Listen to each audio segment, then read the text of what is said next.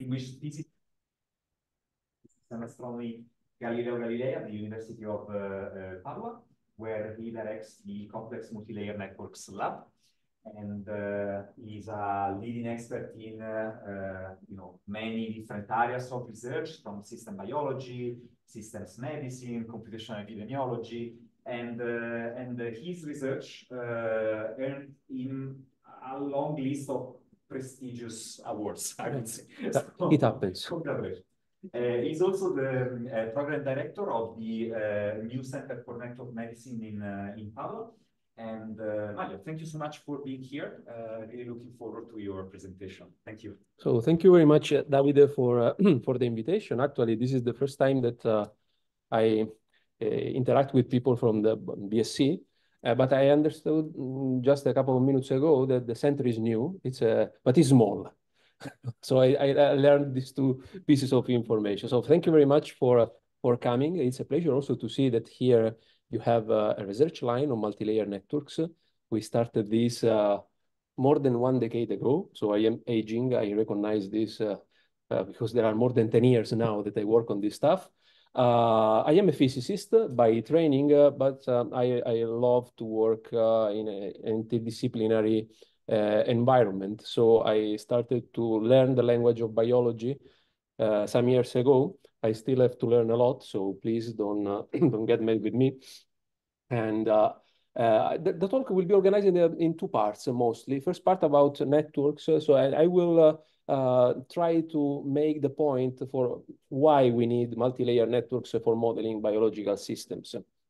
And I will mention also some topics that can be of interest for people working here for future collaborations. So there are a lot of exciting things that we do with my lab, but also in the community that can be of interest for collaborating. So I come from Padua. I will be very, very quick on this. Padua is a small city in the northern of Italy, very close to Venice, the usual way to sell the existence of Padua. But actually, Padua is much more than being close to Venice because it's the location of one of the oldest universities in Europe and in the world, I have to say. It was founded more than 8 centuries ago. And we had people like Galileo, Copernicus, or Vesalius teaching over there. And I like to stress this point because it's a place, maybe you don't see, I have to do something to remove that. No, because otherwise you cannot see the titles. So let me,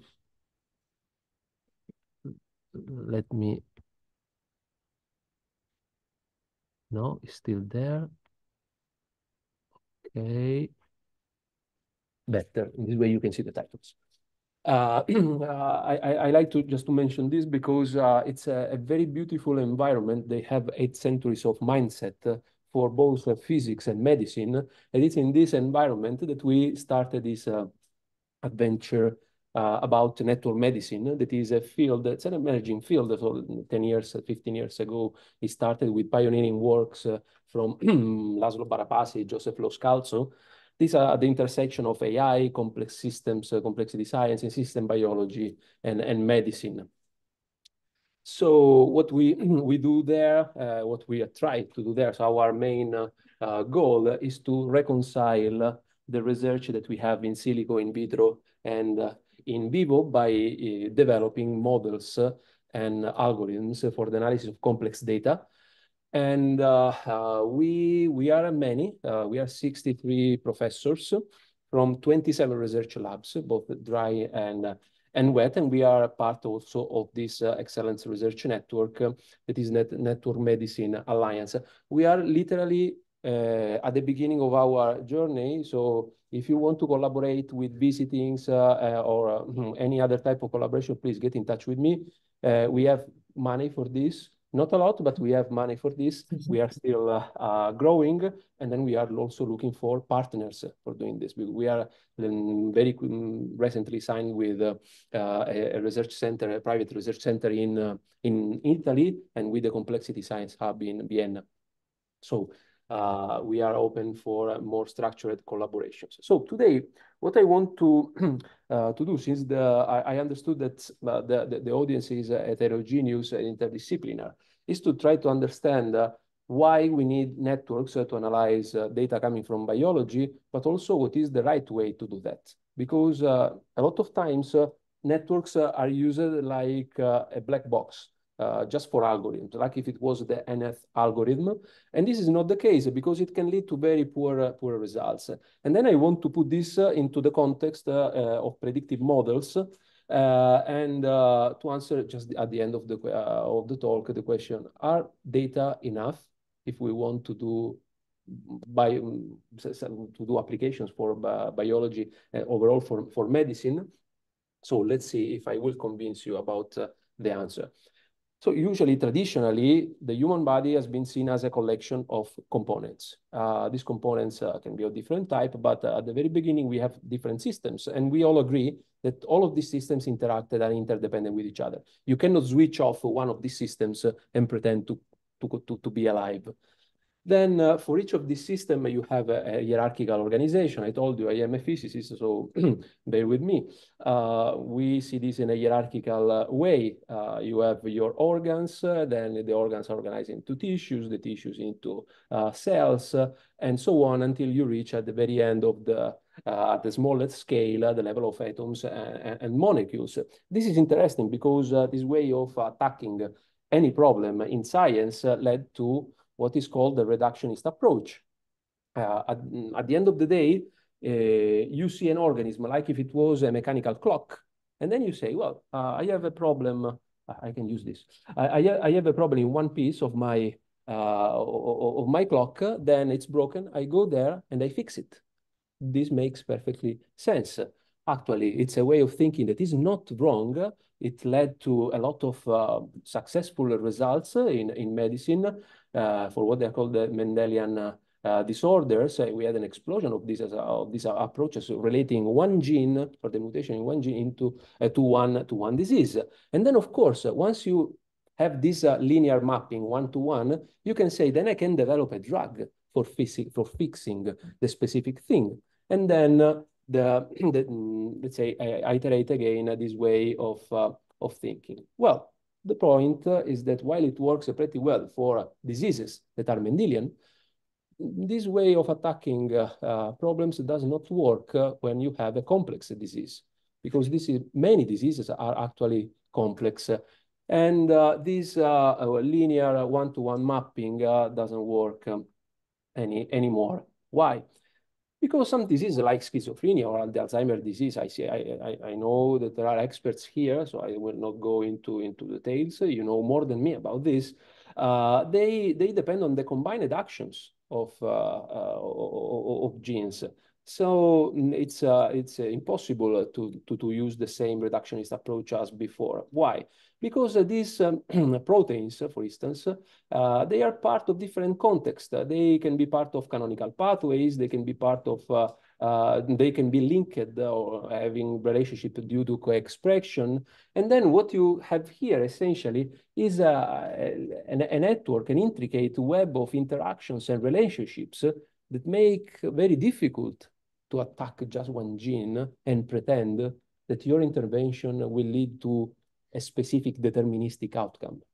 It does not happen in reality. Well, it happens for a few cases. And the reason is that there are multiple layers of organization in a biological system. So you cannot just do that. And these layers are interdependent, like our systems in the human body. And what you do at one level actually influences what it can happen in other levels. And it's not only a matter of levels. It's the combined action of genes and proteins that have a direct influence on the disease, like here, but also indirect influence, like multiple steps from the disease. But it's even worse than that, because then you have your drugs for your targets, as usual, but then you have also that some of these proteins are related to another disease. And then you see the diseases are somehow connected by some intricate connectivity over here due to intermediate targets. And in fact, what they do is that they build networks. And actually, almost 20 years ago, I have to say, there was this first attempt to say that diseases have to be understood or at least analyzed, investigated as part of a network themselves. And you have this network of disease-disease interactions where they share, for instance, a genetic origin. I will tell more about this because I have an application with multi-layer networks. I am learning that you also are working on this, thanks to Davide. So it's a perfect choice. I didn't know this in advance, but a timely choice. So networks are usually used as descriptive models. Why descriptive? Well, you have your data, then you use the standard things that you can extract information from a network in terms of connectivity, how your units tend to form triads, how they tend to build clusters, how they communicate through paths, and so on. So in terms of descriptive models, they do a great job. But they can also be used as predictive models, actually. If you start to encode your biology into formulas, into equations, what you can do is to associate to your nodes some kind of a state, and then you can encode, you can model self-interactions, and you can encode here the network effects, where you have two body interactions, for instance, mediated by this object that is the agency matrix, and the coupling strength for the network effects. And then you can have noise, you can have higher order. You can do a lot of things when you go to modeling. Why this is important? Because with this, you can enter into the realm of predictive analytics instead of just a descriptive.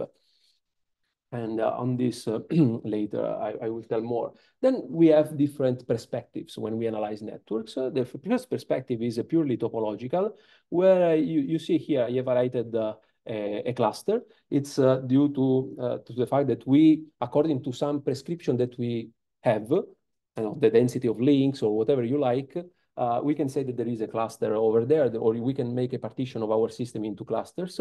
But there is also a functional perspective where you go beyond purely structural information. You are adding some dynamics.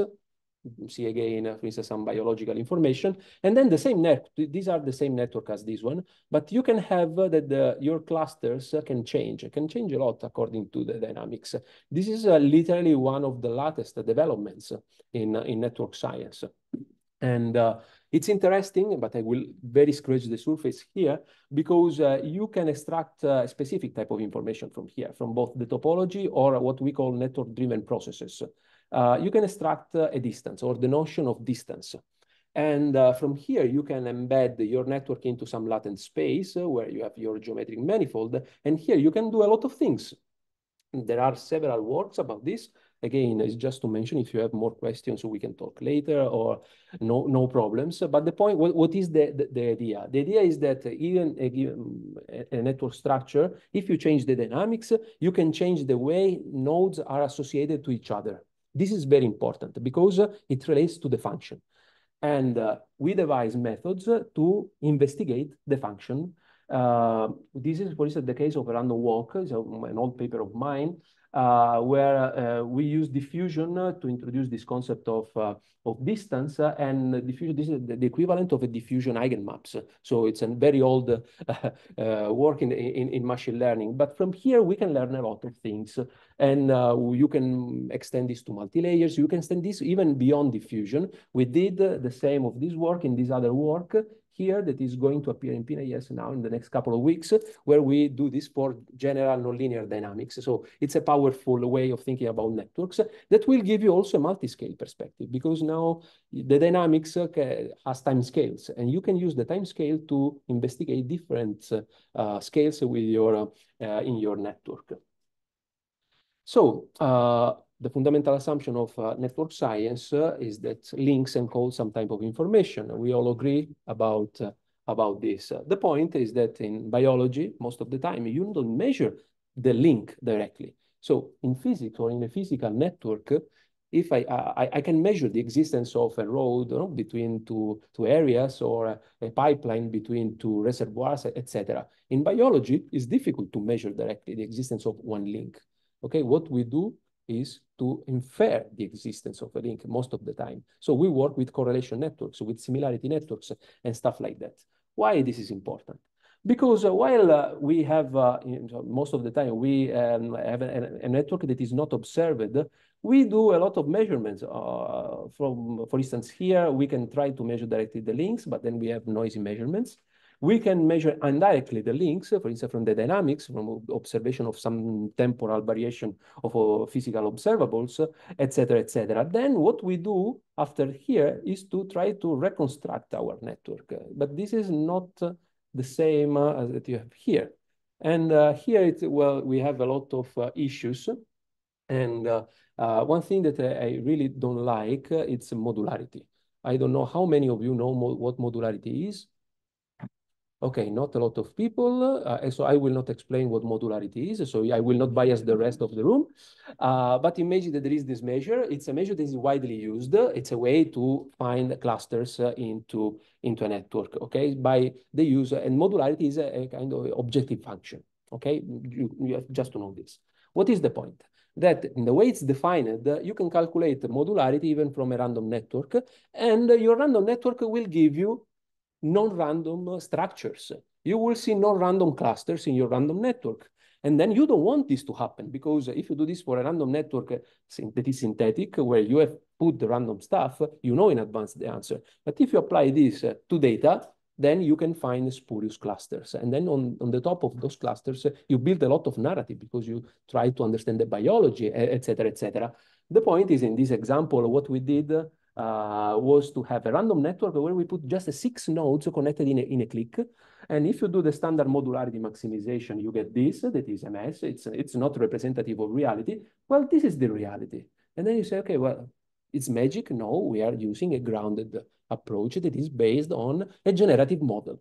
Okay, so what I am advocating here is just to avoid using things in network science blindly, but to use them by understanding what they do in practice. Okay, so using generative models to attack a problem usually is a very good way to do science, because most of the time you find the results that are aligned with the reality. Then there are other cases. So in the previous case, the nodes and the links were really there. In other cases, you don't know what are the links. You reconstruct the links. How? You observe something, and then from something, you build your correlation, similarity, causality measures. And then here it starts the mess, because you have to do something. I mean, you want to build your network. So the only thing that you can do is to either threshold your network. So you say, I will keep only the most significant correlation. Fine. Nothing wrong with that. Then I will binarize, because in this way I can do my network analysis. You arrive here. Or you can do another way. You build your causal, your similarity network. You use the coefficient that you find as weights in your network, and you go here. What is the problem with this? Well, it's a big problem, because network science was not designed to work with correlation. So the basic assumption of network science is that links exist and they encode something, okay, a relationship, an interaction. If you apply blindly network methods on correlation networks, what you will find probably is spurious results. Okay, so modularity is not wrong, but I mean incomplete by design. And now I see a lot of papers, especially from the biological field, where they apply the modularity on the top of correlation networks. So I cannot trust any of those results, okay? Because it's really complicated to understand what they are finding. So what you have to do, again, it's good inference. And a way to do good inference is to reconstruct, for instance, an ensemble, a probabilistic network model, that is compatible with the observed correlation. Okay, so this is again inferential method that makes sense, because it will avoid the pitfalls of the previous approach. But now, of course, you have to sacrifice something, because you are working with uncertain links, and what you are sacrificing here is the certainty of the link and the possibility to measure everything with only one number. So, do you know what is the degree of a node? The degree of the nodes is the simplest thing that you can calculate for a node in a network, is the number of connections, okay? As simple as this. In a real network, in a physical network, the degree is one number. In a correlation network, it cannot be one number. It must be a distribution. because you cannot assess with certainty that your node will have 3, 2, 4, 5 links. So this is a better way. I'm not saying this is the best way, but it's a better way than for dealing with this type of information. We have written a perspective piece with Tiago Peixoto and Leto Pil very recently. I invite you to read this paper. It's been published on Nature Communication in 2022, where you will find plenty of these cases and these examples. Now I have to move on. So now let's go to the second part of the talk. So because empirical networks do not exist as singletons, they exist as part of something else. And this is the real needing for multi-layer networks. So I love the work by Francois Jacob. He got the Nobel Prize for Medicine in '74, and he was saying that what biology study in practice is a system of systems. He was telling this in the '70s. Okay, but actually, more the multi-layer network, field was born about 10 years ago. The pioneering paper about this was published in 2010 by the group of Mason Porter, Peter Mucha, and others, where they attacked the problem with a strong mathematical flavor for the first time. And why it's really important for biology? Well, this is, let's say, schematic illustration that shows the multiple scales that are involved for in the study of biology. You start from the lowest level where you have the genome, and then you increase your spatial scale step by step, where you have the level of proteins. Proteins interact together to form biomodules and pathways. Then you have the level of cell-to-cell interactions, and so on, until you reach the level of a full organism, and then organisms interact with each other to make an ecological system or a social system at the level of a population. Why this is nice? Because if you have a perturbation at one level, this perturbation has the potential to propagate across all the other levels. And so you need a mathematical framework to deal with this type of things in such a way that you don't have to invent weird things to analyze this type of systems. So the idea is to move from, once now we have the data, to move from this approach where essentially you have just genetic information, and the best that you could do was to link a genome with some phenotype, to this framework where instead you have the coexistence of multiple units. They can be proteins, genes, transcription factors, and so on, in different contexts. Okay, this is important because they are organized in different contexts, and also the context, they interact with each other in some way. So what we tried to do in physics 1 decade ago was to try to understand how you can describe complex systems that are represented in this way. There are a lot of applications. I don't want to convince you that this makes sense because you have a research line on this, so you already believe on it. But just to mention something that is interesting, here you have,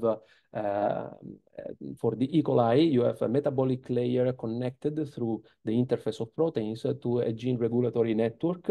And here the authors have studied the robustness of this coupled system with respect to perturbation. And they have identified, for example, which layer is less robust than the other to external perturbation. This can be used to gain novel insights about the biology of the E. coli. Instead, in another work that is more recent that I did with my lab, the blue lines that you see over there are the interactome, the human interactome. There are also the human proteins over there. And all the other bubbles that you see there are the proteins that are targeted by viruses. Okay, but the viruses we got that about 90 viruses, and you can see this as an interdependent system. So the human interactome that is attacked by the other viruses, and you have a network of networks because the viruses have their own interactome. Okay, so the question is, how can you model in a mathematical way all of this complexity? Well, the idea was to associate to each context a color, and now we call it a layer, And then in these layers, you define nodes. These nodes can exist in multiple layers or exist only in one layer, for instance. Then just for a matter of terminology, I call a state node a node that exists only in one layer, and a physical node, the collection of all the state nodes corresponding to the same node. In this way, so we fix just the terminology. Then we have connections that are within each layer separately, and we call it intra-layer edges, and connections that are across the layers, and we call interlayer edges. So this is just to fix the terminology. Why this is interesting? And this is also very general, because the way nodes are interconnected between one layer and another can themselves be represented in terms of networks. So now here in this representation here, each node is a layer. And then you can connect the layer in different ways. Okay, so you are not forced to connect things in a vertical way like I did in this picture. You can do a lot. So this is a very flexible framework. And in fact, you can build networks of networks in this way. And then we have to make the mathematical case to represent all of this complexity. In terms of data, you can have information only about the connectivity within each layer. Then we call it them edge-colored multigraphs. So you don't have interlayer links, or you can have interlayer links, but they make complicated patterns. So the multiplex is the one that you shown before, but they can be interdependent networks. The interdependent network is like the example that I told you before. The human interactome and the viruses around, they are interdependent because the nodes are not the same in each layer. Okay, they are different. Another example to understand interdependent networks is to assume I don't know, the power grid, where the nodes are power stations, and a telecommunication network, where you have the nodes are servers and computers. They are interdependent, but they are misaligned. Okay, they don't have the homogeneous set of nodes. You can call them node colored if you want, as they do in other fields. Well, what is the trick? I promise no, not a lot of math. The trick is to see a network as a tensor. Here you can associate to each node the canonical vector from that's the canonical basis. Then you see a matrix as a linear combination of Kronecker products of the canonical basis. And we are physicists, so apologies. We don't like the previous this notation. We like a lot to work with the covariant notation for this is make us more smarter. Einstein was using that notation, and but the idea is exactly the same. So if you get this one, this is exactly the same written in just another way. What is the idea? That you associate a vector to a node, and you can see a matrix, the adjacency matrix, as a collection, a linear combination of Kronecker products of nodes. In this way, the network becomes a tensor. This is interesting because you can expand this idea to the level of network of networks. Now you have, you see, you have a matrix, a rank 2 tensor for each network, each layer here in this system. But you have the same, well, other matrices, other rank 2 tensors, also for the interconnectivity between any pair of layers. And then you can see this collection of matrices across layers and within layers in such a way that you do exactly the same trick as before. So you can build an object that is a linear combination of the canonical basis, but the basis now must be in another space because now we have more elements here. And we need at least 4 indices to indicate this object. Why 4 indices without becoming technical? Because if you want to say which node in which layer is connected to any other node in any other layer, you need 4 numbers.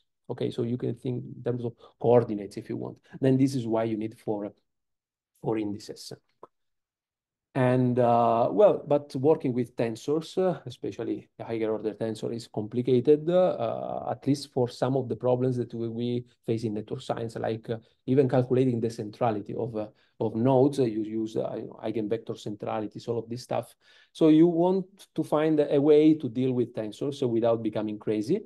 And the idea was in this work from applied mathematicians. It's a very old work. It's not related to multilayer. It works in general for tensors. You have your here there's a matrix at 3 times 3. You just change the dimension of your object, preserving the information. This is called the flattening or matricization. Okay, nothing more than that. We can do this with our multi-layer object. It's a tensor, so I cannot draw it in 4 dimensions, but you can put your layers on the diagonal blocks of this supermatrix. We call it the supra-adjacency matrix, and the off-diagonal blocks will indicate the connections from across the layers. Okay, so as simple as that, then you have again this object. You have to take care to be careful with the indices, but the idea is as simple as that. And so what is the take-home message about the usage of multi-layer networks? Because again, once you start with a new thing, it happened to me when 10 years ago, you start to see everything around you in terms of multi-layer networks. It's normal. I mean, at some point, you even become obsessed to find multi-layer networks everywhere.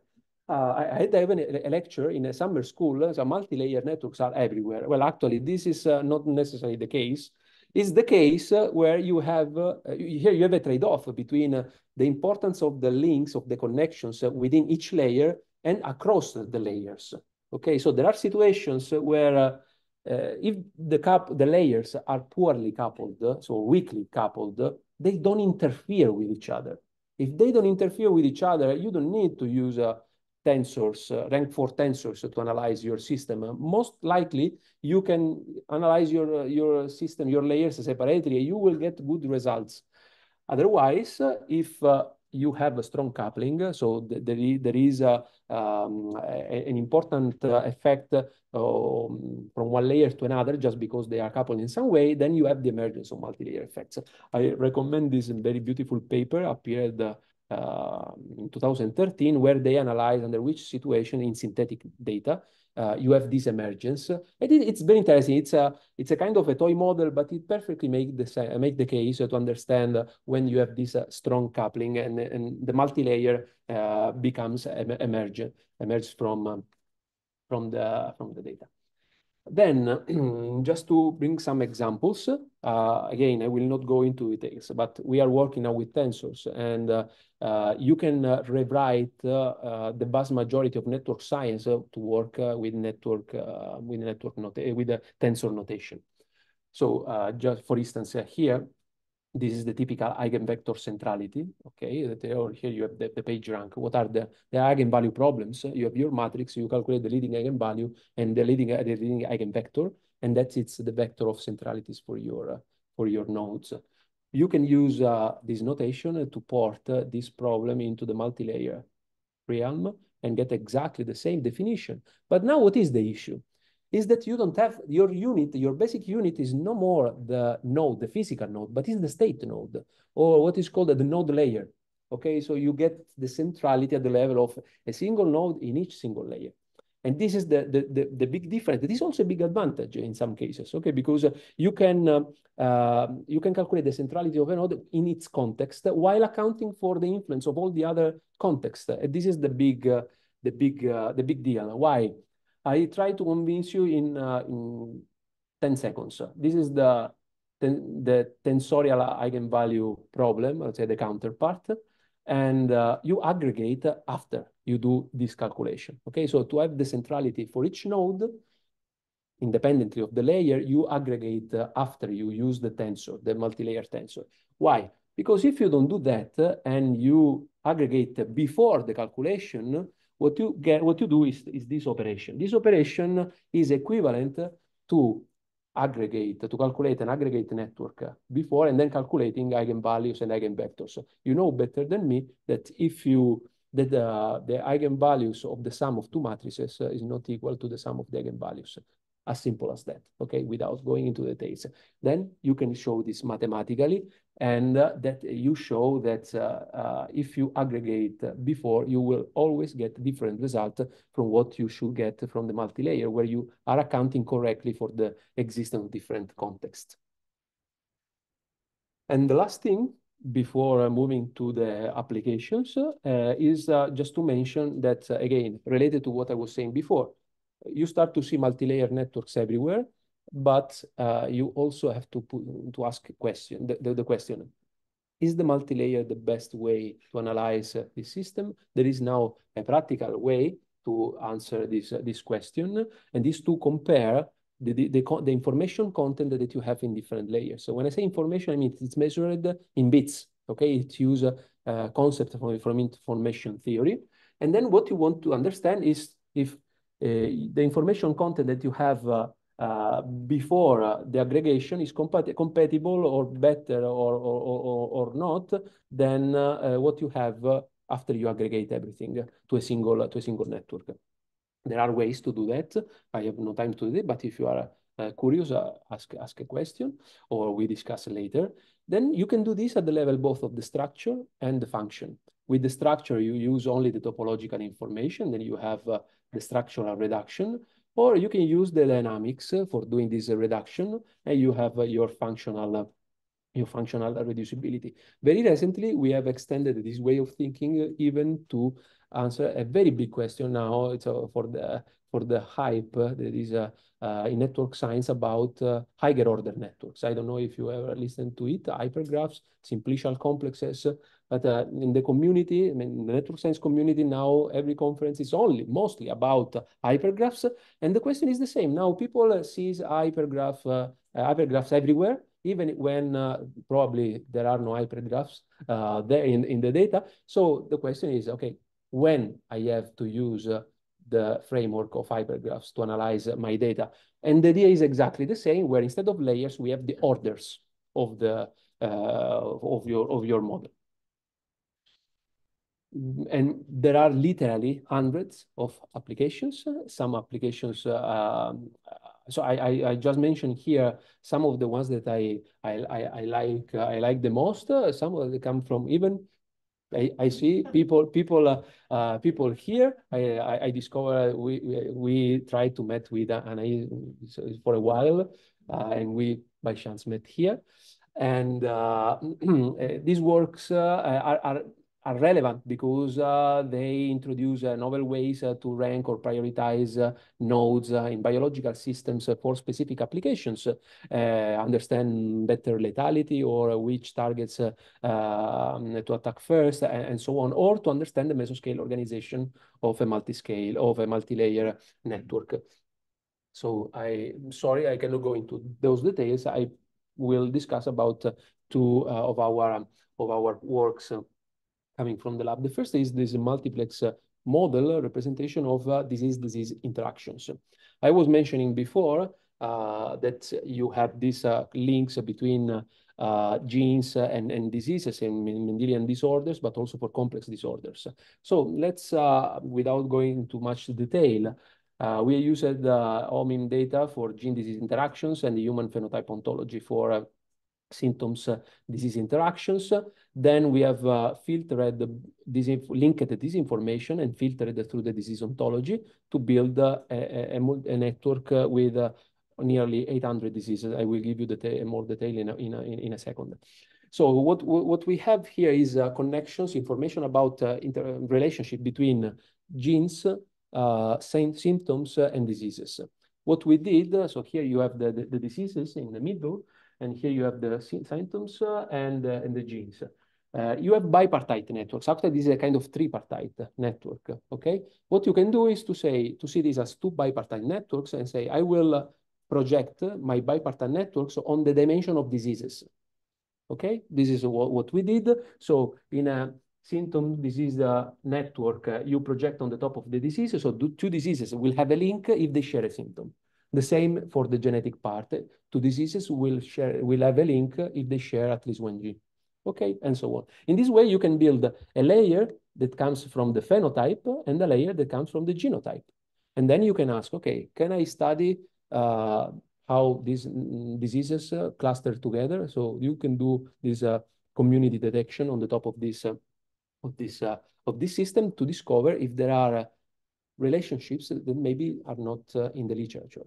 Okay, we did it, and with the Sharma lab, in Harvard. And what is the idea? Very quick on this, because this is again another method I want to stress more the result. The idea here is that you have your multi-layer. You want to understand what is a community in a multi-layer. Well, it's related to grouping nodes together, but these nodes can be across layers. So the interpretation of being in the same group is in fact that you are finding kind of overlapping communities, okay? This is a very natural interpretation for this type of problems. And then if you don't have, for instance, interlinks, you can perform some multi-resolution analysis, but this is not our case. And which method to use? Well, there are many. Again, I opt always for grounded methods where you have something that you can measure, like number of bits, and you can use some grounded principle, like the minimum description length principle, to guide your analysis. We did this with this method that is called the InfoMap. And essentially what it tries to do is to find regularities in the data, and by means of a compression algorithm, let's say, and it will give you as a partition the one that will make the minimum description length. It works like a charm. So we use this method that we have generalized with Martin Roswell some years ago. And what we found was a very beautiful results. First is cohesive groups of diseases that share high intragroup similarity in terms of both molecular and clinical, let's say the phenotypic level. But the other thing that was interesting was this connection between Mendelian disorders and complex disorders. So essentially, there is this paper from 2013 assessing that some simple diseases, let me say Mendelian disorder, can increase the risk for some complex diseases. Actually, we find groups that match this hypothesis, and we find several groups like this. Okay, again, no time for the details, but there is the paper, and I can answer more questions later.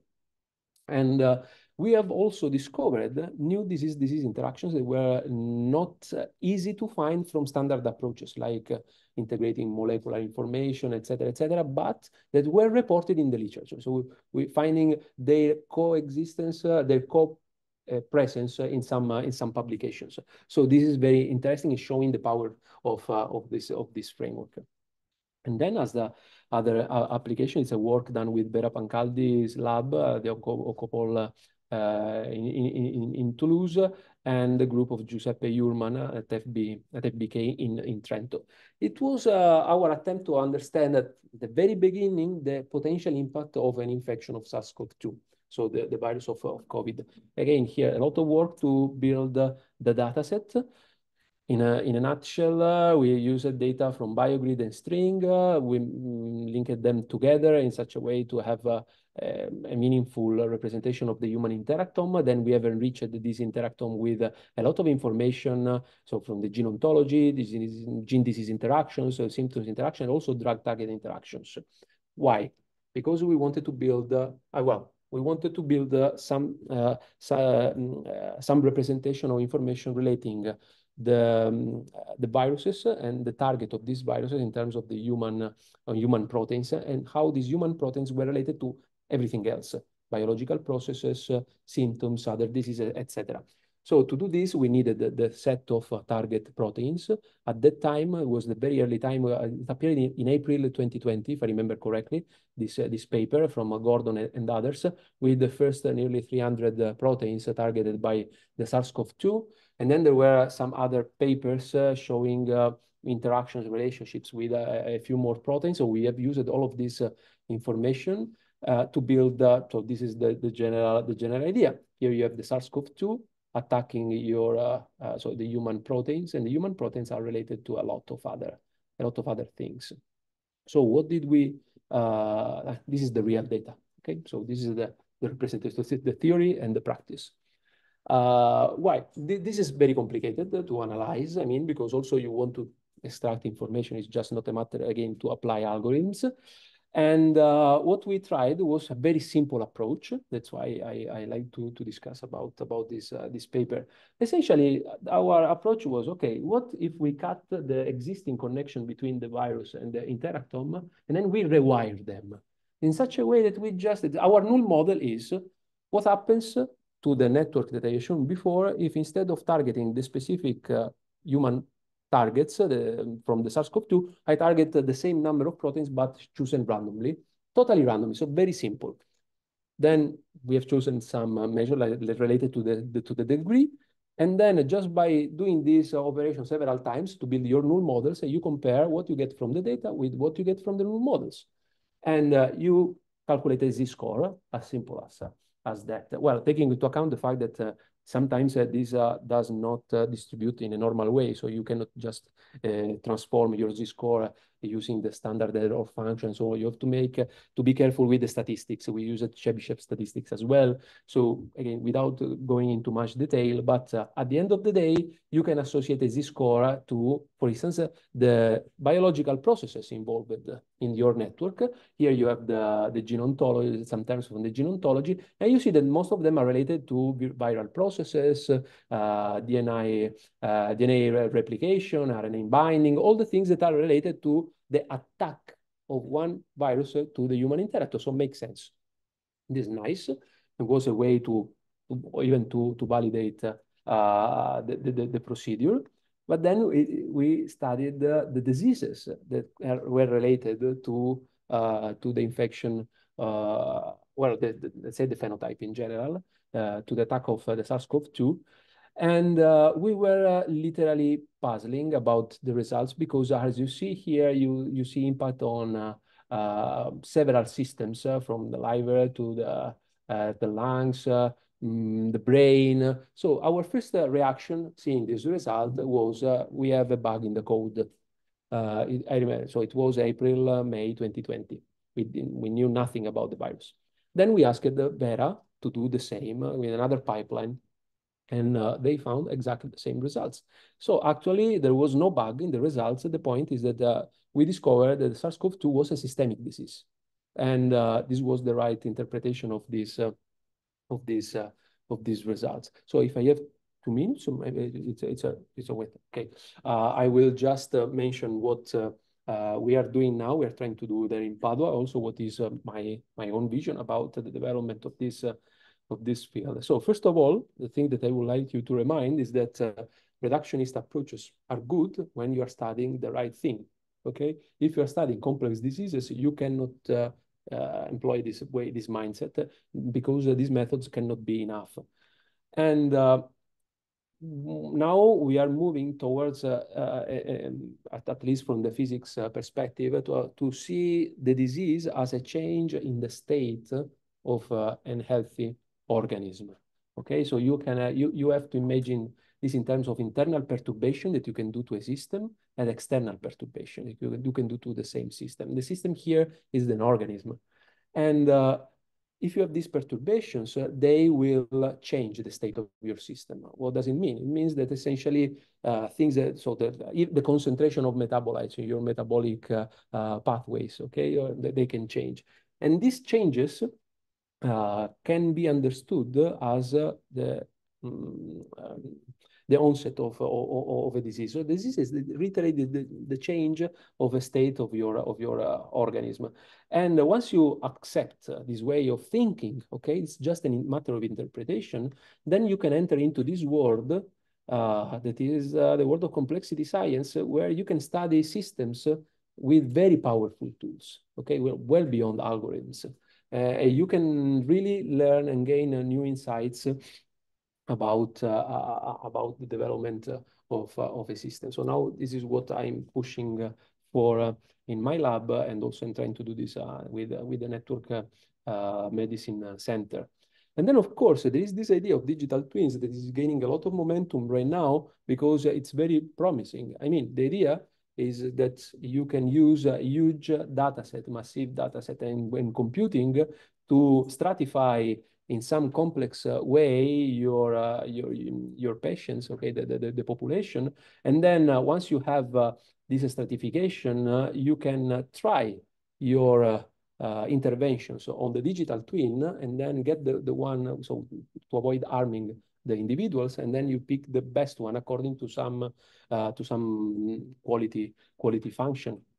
Well, this is a great idea, I think, but its implementation, it's quite complicated. It requires a lot of steps. It requires a lot of information, first of all, and it requires the right mindset, because all of these things, so building the digital twin of a human body, or even of something easier like the C. elegans, okay, this is a very small nematode. So it's very complicated because you have multiple systems across scales, and they interact with each other, as I was showing before. So it's not simple to make a claim that we are in the era of digital twins, or they are going to appear very soon, because I don't think this is the case.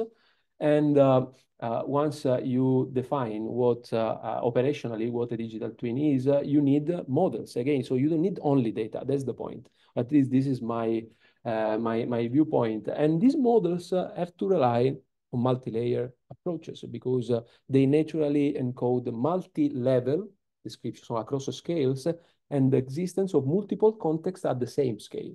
Okay, so it's not just a matter of structure, it's also a matter of having time-varying structures, because they can change in time. You are not always the same during the whole duration of your life. You change over time. So also our model should change over time.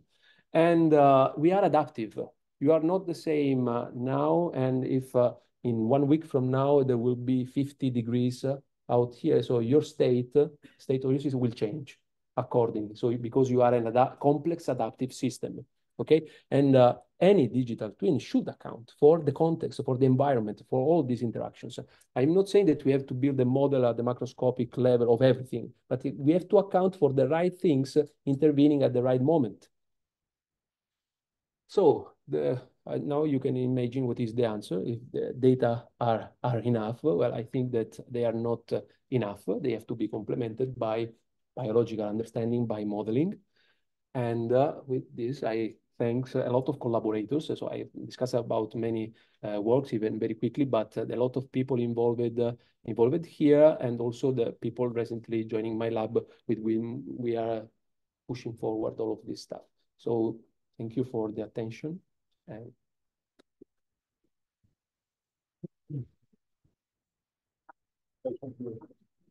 Thank you, Manlio. This is all fascinating and really, like, in line with all the things that we do, as you mentioned as well. Like there are a lot of like of connections, a lot of links. Okay, time for a couple of questions, maybe. Like any questions? Yes. At the start of the presentation, you were speaking about the two types of distances of topological features and functional features, and how they add up to obtain the distance between them, and how it could be useful, but that you were going to further explain it. Could you explain it now? So the difference between the topological and the functional, or some more details about how to do that in practice? Yes. How the two features add up to a new feature. I don't remember which name you. Well, let me go, but this is very small. I don't know why, but we can go there.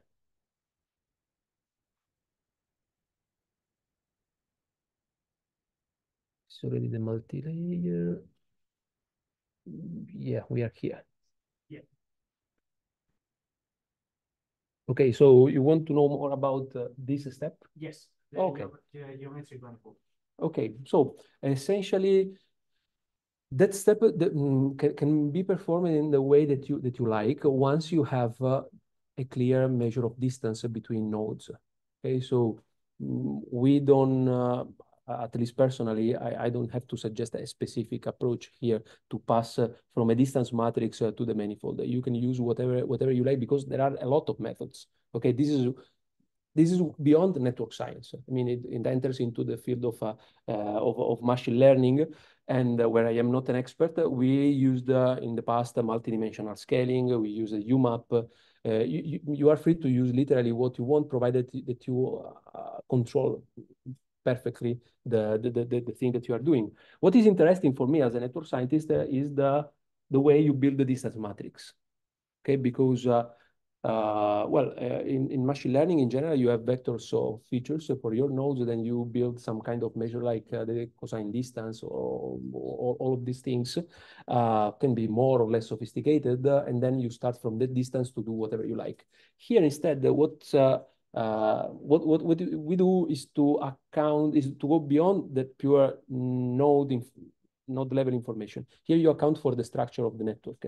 For instance, there are methods that have been developed here in Barcelona, actually. The people in the University of Barcelona, Marian Boguilla and Mariangela Serrano, they are very famous for this model. It's the hyperbolic geometric model of networks, where they extract, they build a latent manifold starting from the structure, and where they define the distance in such a way that it accounts for the existence of the links. Okay, and they know I am friend with them, but they know that I prefer the other approach because it's more complete, where we have the dynamics. In that case, I can give you a simple example. In the case of diffusion, okay, this is the probability that within a given time tau, you you find your random walkers in some part of the network, assuming conditional to the hypothesis that they start in node I at time 0. Okay, I don't know. I can make maybe if you got it, it's okay. So you have your network. You put an ensemble of random walkers in node I at time 0. You allow them to go through the network. You do the same in node J. You allow them to go through the network, and then you ask within a time steps tau, wherever they meet each other around the network. Okay, you count literally, because this is a way for mapping signaling moving randomly through the network. Then you can build this idea of this measure of distance. And this is nothing different than the diffusion eigenmaps that you find in machine learning, but it's applied to the case of networks. And from this distance, I remember, I used the multidimensional scaling here to do all of my calculations. So nothing fancy. So I don't know if I answered the question, but the step related to machine learning way to use the distances, I am less expert on that. I use what the machine learning community offers, and there are a lot of methods. I like a lot UMAP, but I mean it's me. Yeah, so I had a question about this discussion about correlation network that we infer from quantitative data. So you mentioned like you would do a correlation and then threshold. But I know in bioinformatics there is a method that is widely used that is called WGCNA. I don't know if you know about this method, but basically it's taking the correlation matrix and then taking some power of everything, and then it's trying to find parameters so the opt-in network would look like a scale-free network. So I don't know if you know about this method. It's widely used because then it's a bit of trick to make a correlation network look like a scale-free what you want. You like what you want, exactly. This is the big deal. You have your opinion on that because I have a strong opinion. I am recorded, so I cannot answer this question. No, I'm joking.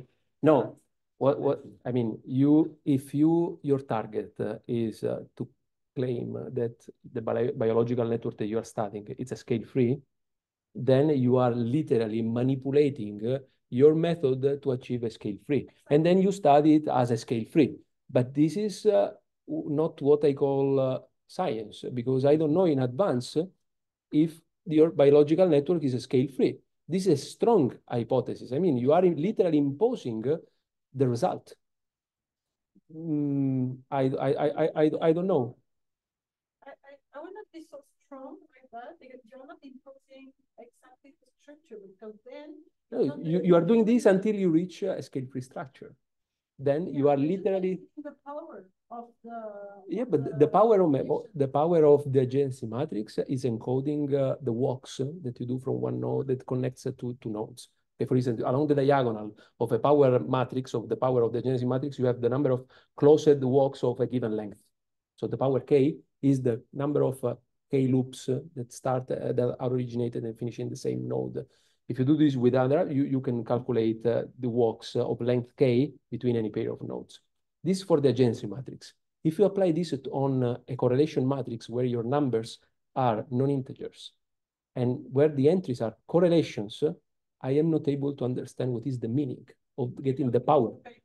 So no, I have a strong opinion about understanding the things that we do once we apply whatever. We can apply whatever mathematical operation. It's plenty of mathematical operation. We can invent a lot of mathematical operation just by reassembling existing things. You can get, for instance, the exponential of a matrix. You will still get something that is interesting. This has been done. It's the definition of the communicability matrix. Is literally the exponential of the agency matrix. You can introduce, I think, an infinite number of definitions, but the other point is to understand what those definitions are encoding from a physical perspective, most of the time, or at least biologically. In the example that I was bringing, once you work with correlation networks, it's you need a lot of care to work with correlation network because the link is not there. At best, you have the probability that a link is there, at best. And this is not even the case because it's a functional thing. So imagine that you have a structure where you have one node here and two nodes that are connected to this node, forming an open triangle. Then you calculate your correlation measures between the nodes that are not connected with each other, but they will still show correlations because they are driven by the same driver. And so once you put this thing, you start to make powers and thresholding, all of these things, you lose control of what's going on. And then, of course, results will appear. I agree. But I don't know if you are able to understand the meaning of the results. So do you agree? Yeah, it sounds reasonable. But then I would like you to. But we have to do something. You know, I agree also with that. There must be a trade-off between the understanding and the proliferation of methods, because otherwise we'll really lose control. So thanks for the talk. Many interesting things, and I'm sure I don't understand all of them. So for the correlations, obviously, the matrix of correlations is a tangent. So there are implicit indirect correlations, as you're saying. But there, at the same time, there are a number of methods to get rid of the indirect correlations. Within a given confidence level. I agree, fully agree. Then you can apply those methods to clear, you know, I'm not saying that it's wrong. I mean, I say you argue about all these nodes will be distributions, but it's fine. But at the end, distributions are very difficult to use. So you end up going for a practical solution that is the average of this distribution, that is the solution, the practical solution that we are using. With net. No, no, with networks, this can happen when you work with homogeneous networks. So if the underlying structure that you don't observe is homogeneous, what you are saying, so that you are with these methods, you are recognizing the average or the expected value of it's correct, okay? Because the homogeneity of the network makes things working pretty well. And then I fully agree that using your methods for cleaning, for manipulating in the right way where you have control is perfect. For heterogeneous network, this is no more the case. And this is no more the case also when you have strong topological correlations between the nodes. So if you have a strongly disassortative or assortative network, so structures where you have hubs connected to a lot of leaves or hubs strongly connected to other hubs. So that thing that the average will be just representative, it's a bit more tricky. And I will not be completely sure that you can get just the average value. Probably you will need at least more moments of the distribution to be representative. I would say at least the second. Is there a way to quantify the structure of the network to tell you how far it is from this assumption of using the average? This is a very good question, but actually this part of the field is not really well developed. So this will be something that would be nice to do. There is no way, to the best of my knowledge, to understand the amount of heterogeneity that you have in the network that you are not observing just from the analysis of time series or from vector data that you have about the nodes. It would be interesting to devise some grounded model for central question in protein family, protein space. Some protein families are very homogeneous. Some protein families are very heterogeneous. Some of them they take a lot of space, some of them take a small space. And we have a way of comparing them in a quantitative way. Yeah. That would be an example of this, being able to quantify the range of the networks after you can take decisions about what is the next. In principle, yes, I will start always from synthetic data. So I will generate the closest thing to what you're mentioning right now, and then I will devise a method for that works well under some reasonable conditions for the synthetic data, and then maybe it will, yeah. I mean, but the other thing that maybe we can find in the other thing that passes us very much is this. The clustering on the random networks. Because it's all what we use. All the biological applications are based on clustering. I know. The clustering on the random networks. So we saw your paper. I don't think I fully understand the So you were mentioning the paper this is in 2022. There is a lot behind. Actually, the guy, I would say the reference person for all of these things is the development of the Greek-correct stochastic block modeling, accounting for hypotheses, nested hypotheses, etc. Is Tiago Peixoto. He's now associate professor in Vienna. But I have to say that you have also another great Bayesian network scientist with Roger Guimerà in Tarragona. He works a lot with, or used to work a lot with biological networks. I cite also one of his papers. It's a Nature paper with Luis Amaral about the cartography of a metabolic network. And I know that the CES lab with Marta Sales Pardo, they are developing a lot of methods using this, at least the mindset. Then the most theoretical part, so to understand the ensemble method and so on, probably I would ask Tiago Peixoto if you want more details about what is behind the generative models. What I do here is to use those methods, and also I attack more. I am more applied in this sense than theoretical, and I attack real data. So I try to devise methods that allow me to answer specific questions about the data that I have. And this of the inverse method, that is extract information from the effects, not from the causes, is something that I am working on. But it's not easy. It's very complicated to do that reconstruction that I was showing before, because not only because of the confounder. So there are literally theorems that say no free lunch. You cannot do things, or you cannot push your methods beyond specific limits by mathematical proof. So thank you, Manu, for a super interesting talk. So my question is more, I'm looking for your opinion in this case, okay? Because when I see multilayer models applies in biology, and particularly in biology, one thing I missed, and that is something I like from your presentation, that somehow we're inferring the importance of how you build your multilayer network, why you build it in the way you do, right? It's about the evaluation of contribution of the layers, contribution of each one of the different networks that are in the model. This is something that many times in applications to biology, I see this. So I wanted to ask you about your opinion on how do you see this in the near future to be approached? Actually, this depends on how many times we go to speak about these things in other institutions and in conferences that are mostly done by biologists, I think.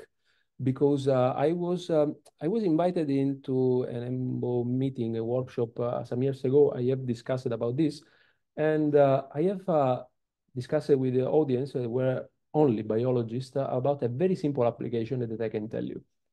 Imagine that you have n nodes, n can be 10 nodes, 100 nodes, whatever you like. And on each node, you generate white noise. And that white noise is a time series that you assume is data.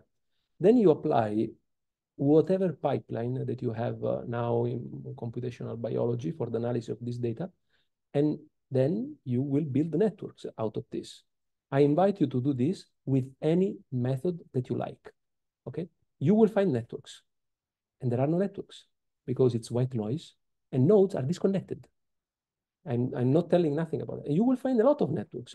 You can analyze those networks. You can analyze the modularity of those networks. You will find modules. Tell me how it's possible that you can apply all of these things blindly to data. For me, it's impossible. So the only thing that you can do now is to attack problems with generative models, or to at least ask the right question. It is, okay, I'm doing this, I have the data, but what happens if I randomize? What happens if I cut the links? What we did, for instance, for the SARS-CoV-2. What happens if I reapply the full complicated and sophisticated pipeline of my analysis to a randomized version of my network? And at least you build distributions and you compare those distributions with the value that you get from the data. It's something. It's still not the best thing that you can do, but it's much better than going blindly on the data. And their reaction was, well, and so what? Literally.